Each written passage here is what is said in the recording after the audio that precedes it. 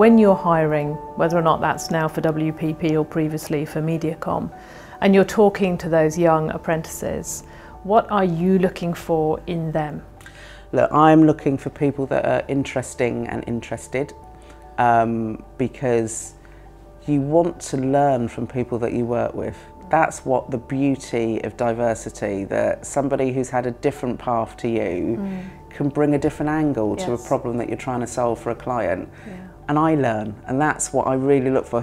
Someone who's really interesting. If you've just had one path and you do nothing outside of your day job, what stimulus are you going to draw on in order to bring creativity to the problem you're trying to solve? And creativity is brilliant problem solving, which can transform businesses. So I really look for people that are interesting, that they do different things, but also interested in our industry and really can show an interest in our clients' business as well, because those are the people you want to hang out with. Yeah, sure. Those are the people who are magnets.